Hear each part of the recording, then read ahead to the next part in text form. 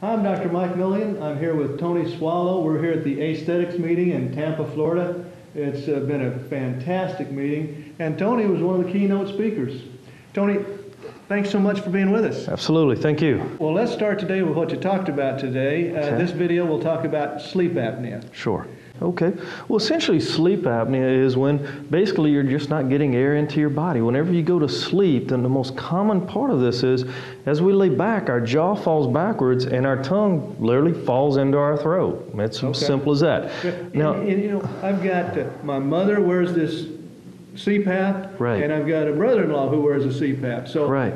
But so this is of interest. There's a lot of people out sure. there. So come on. It's an extremely common ailment that people have. Now it starts off as snoring, and you start off as an awake snorer. You're snoring, but it doesn't bother you. You're awake during the day. It doesn't affect you at all. It may affect the person sleeping next to you, but it doesn't bother you. And then as your tongue continues to fall backwards and the throat gets blocked more and more, you become what we call a sleepy snorer.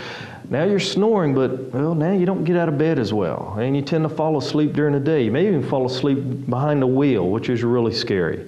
Okay. And if that progresses, if nothing's done, you end up with what's called sleep apnea. Now, an apnea event is where you stop breathing for 10 seconds or more. At night? At night. Okay. So in other words, now your throat is completely blocked off. So you're not just getting a little bit of air kind of vibrating on your throat and the tissue and the palate. Now there's no air for 10 seconds or more. Whoa. If that happens, that's called an apnea event. Okay. 0 to 5 times per hour, we're okay with that. We'll call that normal. Okay. 5 to 15 times per hour, that's a mild apnea. All right. 15 to 30, or some people say 20, but 15 to 20 to 30 is moderate. Anything over 30 is severe. Now what we know is anything over 20, the body's starting to wear down. You're going to pay a price for this. Okay. Because as you stop breathing, stop getting air in, your brain still requires the same amount of air, so your heart starts working overtime to try and get that air to go through. This sounds like we have a wonderful opportunity to help people. It sounds like where you're going with it. We have a fantastic opportunity. Okay, keep giving me the guts of it now. This is a wonderful way of helping your patients. Now, a CPAP, what you were talking about, or a BiPAP, is basically an air pump. It's not complicated. It's a pump. Okay. And so you wear a mask on your face, and this machine pumps air in. It pumps it so hard it actually blasts its way into your gums. Okay. It goes right into your lungs, and it just fills them up so you get air. The problem is these things are very uncomfortable. You've got basically a scuba diving mask on your face. And if you roll over, the mask comes off, and you get to go to the bathroom, you got to disconnect yourself, put it all back on. Yes, it works, but it's a very cumbersome appliance. It'd be nice if there was an easier way. Exactly. So what a lot of patients are coming to me for is they want to get off their CPAP. They don't want to wear this. They like the way it makes them feel, but they're not comfortable with the way they have to sleep. Yeah. So they come to see me, is there another way? Well, there is. We have an appliance, and there are several on the market that have been around for a long time. The appliance is very simple. All it does is just keep the jaw forward. So we take a bite record where you're in 70% protrusion, about where you would bite through a sandwich. So it's a very comfortable position where we want to make sure we don't hurt the jaw joint or anything. Okay. We just take that jaw forward, and the appliance is designed so it keeps you in that position. Now you can still open and close, and I can titrate it. I can bring you further or bring you back, and this is what you sleep with at night. And basically it's just keeping your tongue out of your throat. That lets the air to come in. Okay. And if you have an apnea score of usually 50 below, sometimes 45 and below, this appliance all by itself gives you enough airway to where you do not need the CPAP machine. Wow, okay. So for the vast majority of patients, this works. Or there's some patients who can't. So the majority of these people are in that range that they're in that range, and it'll work for them. It'll work beautifully. Okay. Now, the only way to know what your true apnea score is, because you have to know, will this appliance work or not?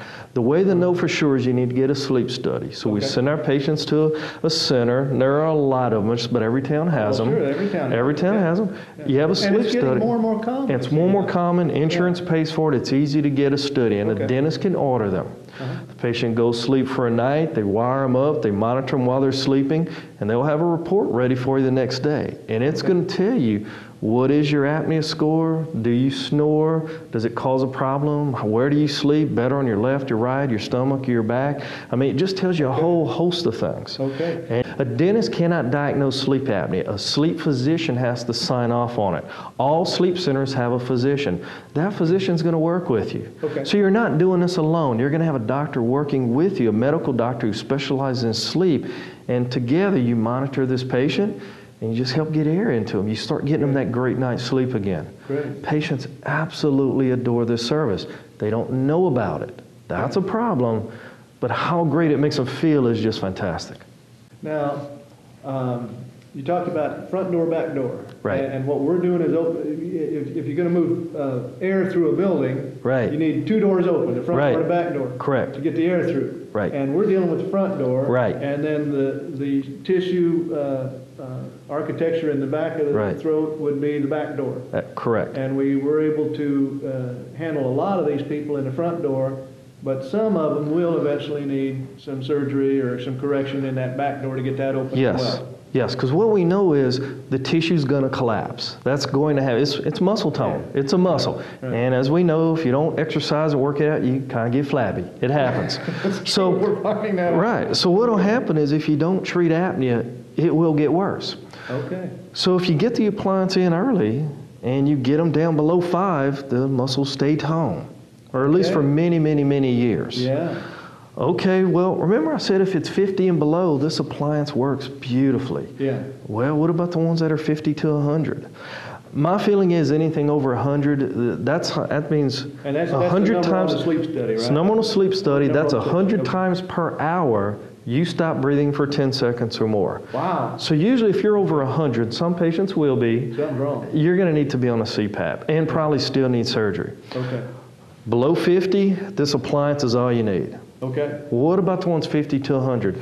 It's kind of half and half. Yeah. You try it. Start out with You the- start out with the with- appliance, and then you can always progress to the surgery if necessary. Okay. Let's be honest, that surgery is not fun, and it is a surgery. And Yeah. the way the surgery works is you play the scar tissue. The ENT will go in and remove tissue, and when it heals, it's going to create scar tissue, which shrinks up. Okay. And when it shrinks up, it lifts the tissue out of the way. Tissue out of the way, you can breathe. Okay. For a week, yeah, you're on pain relievers and, eating ice cream. It's not fun. So why start with that? You Right. just start with the appliance, see what you get. Tony, thank you so much. You're welcome. Absolutely, it was fun.